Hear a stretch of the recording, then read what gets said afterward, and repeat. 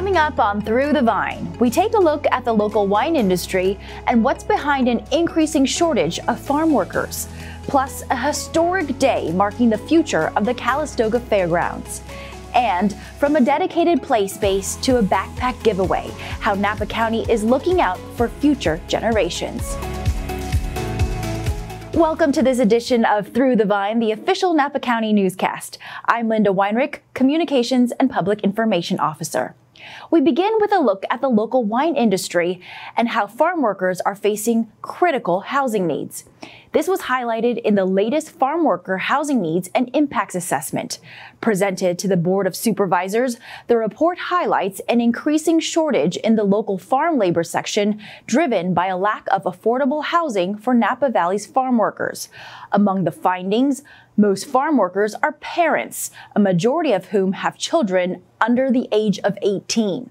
30% of that workforce is female. The farm workers are coming from great distances to work here, some commuting up to 4 hours a day. And seasonal work is much longer now than before, lasting 9 to 11 months of the year.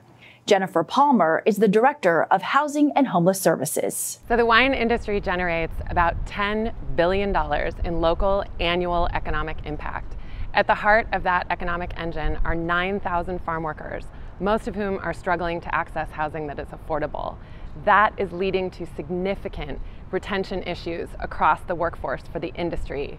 It is really in all of our best interest to engage in collaborative solutions. The new chief of the CAL FIRE Sonoma-Lake-Napa unit and Napa County Fire, Matt Ryan, recently introduced himself to the Board of Supervisors and shared his vision for the future of fire suppression and resiliency in Napa County. My commitment is to lead our department with clarity and intent, ensuring we meet the goals through transparent communication and effective leadership. While our mission, vision, and values are unchanged, our approach will be refined to achieve these objectives. Chief Ryan brings with him 24 years of experience in fire administration and operations. In Calistoga, there's a new county office that offers behavioral health services.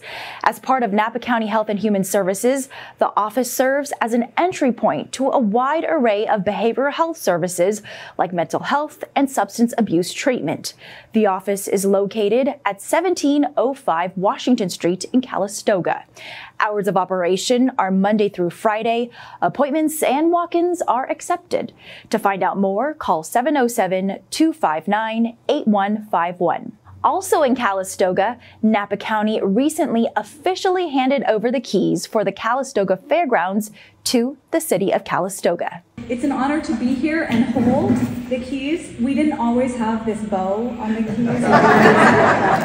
Easy to find. Just start by acknowledging what a historic day this is for both Calistoga and Napa County. That was Vice Chair of the Board of Supervisors, Ann Cottrell. The sale of the fairgrounds was made possible by the collaboration and commitment of the county and the city to bring the deal to fruition, and represents the revitalization and preservation of a cherished community asset. Earlier this year, in January, the Board of Supervisors approved the sale of the fairgrounds. Turning now to awards, Napa County Child Support Services was recently recognized by the state for 4 Child Support Performance Awards, including highest percentage in collecting current child support and child support arrears, and fewest days from case opening to first collection for orders existing and not existing at opening. The recognition comes during this Child Support Awareness Month of August. And to help kick off the month and prepare for the new school year, child support staff were recently in downtown Napa giving away backpacks and other school supplies. Steven and Diego. The team distributed backpacks and supplies to over 120 kids in Napa County. Donations came from the Teacher Resource Center of the North Bay and former Director of Child Support Services, Janet Notley. Shanna Avery is the Assistant Director. It's important to be known for things other than child support. Part of that is supporting our community, supporting children and their parents. To learn more about child support services, visit countyofnapa.org and search Child Support Services. We end this newscast with a new dedicated space for play at Health and Human Services. Take a look at the new Imagination Station. Hola. A trip to Napa County Health and Human Services is one that sisters Kaylani and Allison don't want to end.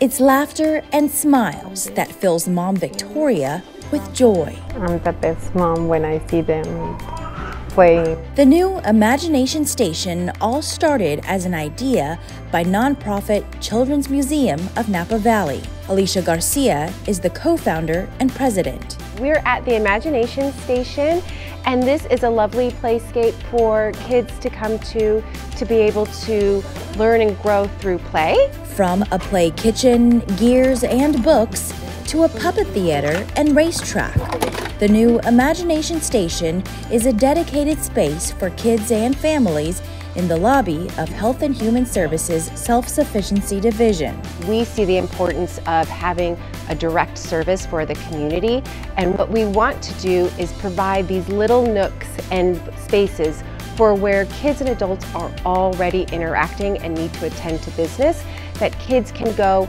play, learn, be curious, while their caregivers and adults are doing maybe some stressful items. For folks who come to this county lobby, they're often applying for Medi-Cal, CalFresh, and the many other safety net resources provided by Health and Human Services. Jennifer Yasumoto is the director. This space really does take what might be a process focused on adults seeking services here, and it really speaks to, we've thought about the children who come with the adults, and we've made it an amazing creative space where children actually want to be. The space builds on the Too Small to Fail initiative from 2023. The Imagination Station expanding the area through collaboration of Children's Museum of Napa Valley, Napa County Health and Human Services, and First 5 Napa County, which provided the funding.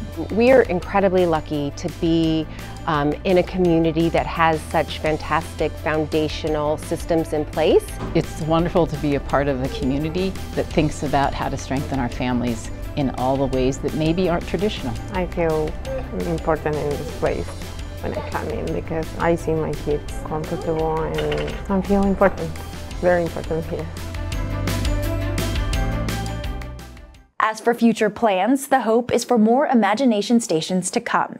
If you'd like to check out the play space, come to 2751 Napa Valley Corporate Drive and go to Building A. Thank you for tuning into Through the Vine. Be sure to follow Napa County on Facebook, X, Instagram, YouTube, and Nextdoor. For more county news, programs, and services, visit countyofnapa.org. We'll see you next time.